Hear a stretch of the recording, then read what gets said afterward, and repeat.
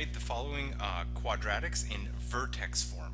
So vertex form, in case you are not familiar with it, is the form that looks like y equals a times x minus h squared plus k, and it's a huge advantage to write equations in this form because you can find the vertex at h comma k. The vertex will always be located at h comma k. So let's try to apply that on the left here. We have f of x equals negative 3x squared minus 6x. So first stage to rewriting into vertex form is to factor out the coefficient from the x squared. So negative 3 gets pulled out in front, and we have x squared plus 2x. Okay, to complete the square, recall from a previous video that we have to take the coefficient to the linear term, the 2 here, take that 2, divide by 2, and then square it. We always take the number, divide it by 2, and square it.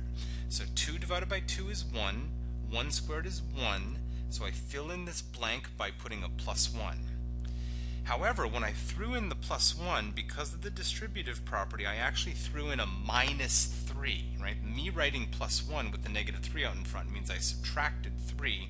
So to compensate, I have to add 3, and that means we would have negative 3.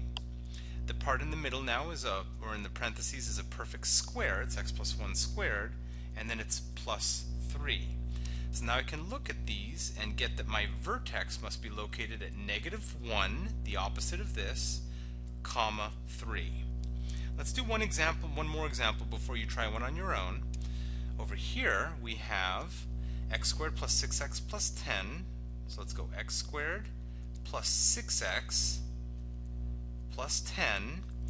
The number that we wish to fill in the blank by completing the square would be 6 divided by 2 quantity squared. So of course 6 divided by 2 is 3. 3 squared is 9. So I wish to have a plus 9 right here. There's no number out in front, so I can compensate for adding 9 by subtracting 9, because adding 9 and subtracting 9 cancel each other out. So in the parentheses we now have a perfect square, namely x plus 3 squared, and then at the end we have a 10 minus 9, which is a plus 1.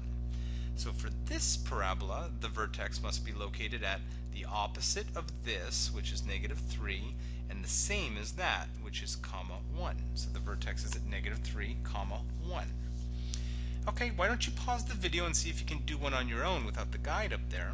Try to do 2x squared minus 4x plus 6. Okay, assuming you give it a good old shot here. The common number, or the coefficient to the x squared term, is a 2, so I'm going to pull that out and get 2 times the quantity x squared minus 2x, and then just leave the plus 6 back here. I need to figure out what I have to do to complete the square, so I'll take the number negative 2, divide by 2, and then square that amount.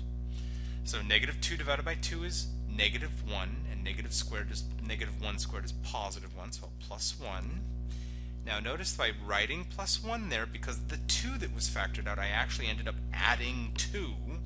So to compensate, I'll subtract 2, and that means now we have the form 2 times a perfect square trinomial of x minus 1 squared, and 6 minus 2 is 4.